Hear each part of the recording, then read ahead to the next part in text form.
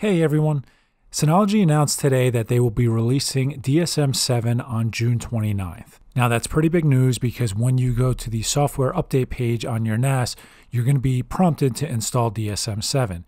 So today we're going to take a look at if you should update right away or if maybe you should wait a little bit to make sure that everyone's upgrade process goes properly. So we're first going to take a step back and we're going to look at how enterprises normally upgrade servers because I think it will help clarify how you can potentially try and protect yourself. So in a traditional enterprise environment, you will have at minimum 2 servers and potentially upwards of 3 or 4, which are used as sandbox, staging, and production environments. So the sandbox environment is where you're generally going to run through and you're going to test everything out. And when you're ready, you then promote those changes to your staging environment, and if everything goes well, then you will then promote the changes to the production environment. So from a NAS perspective, when say DSM 7 is released, you would have your production environment. It will be mirrored on your staging and your sandbox environment. So you would upgrade your sandbox environment, test it out, see what works, see what doesn't work. Migrated then, at that point, you would upgrade your staging environment, make sure that goes properly, and that staging environment upgrade should be basically a one-to-one mirror of what the production upgrade would be. So you're basically testing the production upgrade before you actually update production. Production is the last step. You're going to upgrade it when you're sure that all the bugs are ironed out.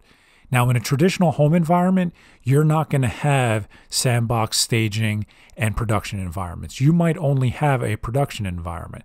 So when an update like this is released, the first question you have to ask yourself is, do you want to be the first person on the block with it? And for a lot of people, the answer to that is going to be yes. So we're going to take a look in a little bit at how you can protect yourself during that upgrade process. But if you're not one of those people and you don't need to be first on the block and you don't want to actually install it on your NAS right away, it doesn't hurt to wait. According to Reddit, there have been users that have had issues with Docker on DSM 7 and a few other things, but generally the core operating system has been stable. So if you do upgrade, you shouldn't run into any problems. This is the final release version, so bugs should be at least at a minimum.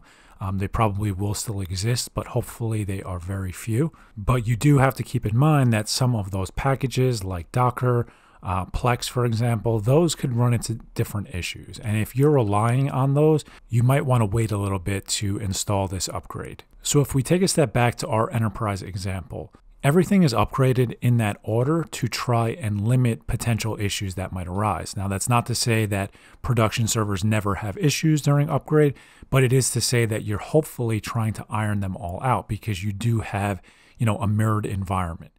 For home users, if you decide that you want to upgrade DSM 7 on June 29th, you can, but I want to make sure that you do a few things. And unfortunately, I can't guarantee that you're not going to run into any problems.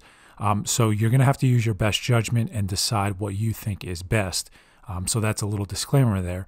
But these are some of the things I think you can do to try and protect yourself in case any issues do arise. So the first thing that you have to try and do is get a backup of your most important data. So on your NAS, you're probably going to have services installed like Active Backup for Business or other tools that will back up PCs to your NAS. Now, those files are important, but they're not necessarily as important as the data that is stored on your NAS.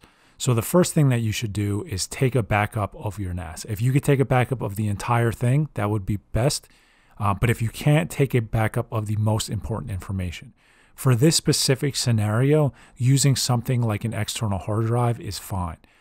Traditionally, you want to have the 3-2-1 backup rule, and you do want to have 3 copies of your data on 2 mediums with 1 off-site.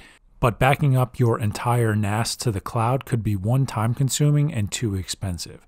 So this is one of those rare circumstances where if you back up everything using, say, Hyper Backup to an external hard drive, in a catastrophic event where the upgrade goes horribly and you lose your entire NAS, you still have that Hyper Backup archive that you can eventually restore to whenever you get your NAS up and running.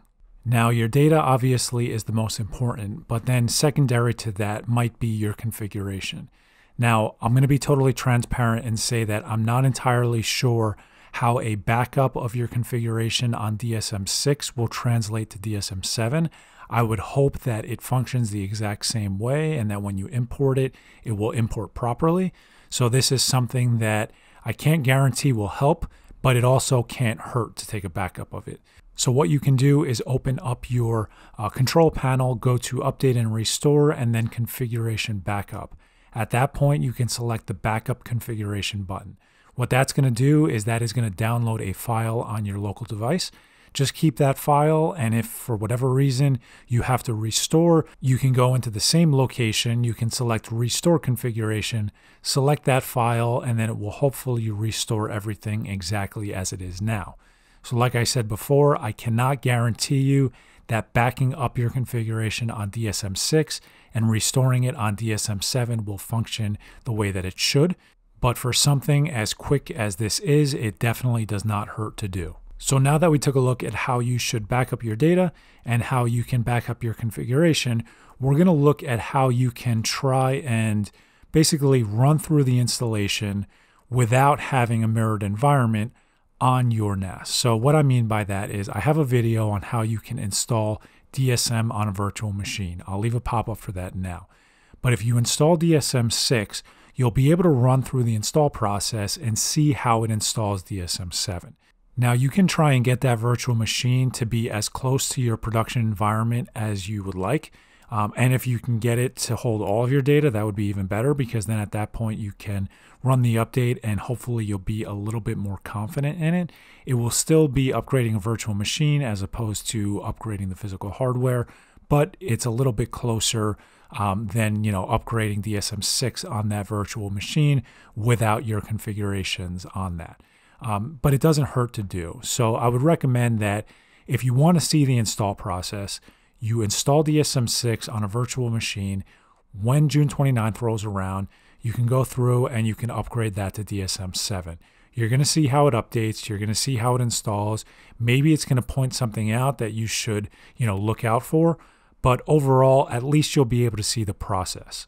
I know that a lot of this probably sounds like overkill, and to a lot of people it probably is. But for most people, NAS devices are purchased to be rock-solid devices that generally don't run into any issues. They store your data. They run for long periods of time without having to be rebooted. The idea is that they're that rock-solid device that you have on your local network that you don't really have to monitor too much. Because if you did want to tinker, you might want to look into running something like TrueNAS. Something that would give you the flexibility to purchase your own hardware and install it how you'd like. But for most people, you purchase a Synology because you don't want to have to deal with that. So this upgrade process is probably the biggest update you're going to run since the DSM-5 to DSM-6 update. And for a lot of people, you might not have even had to run that. So hopefully this helped. Like I said, I unfortunately can't guarantee that you're not going to have any problems, but you can do a few things to try and protect yourself in case you do. So if this video helped you out, please give it a thumbs up and please consider subscribing to the channel. Thanks, guys.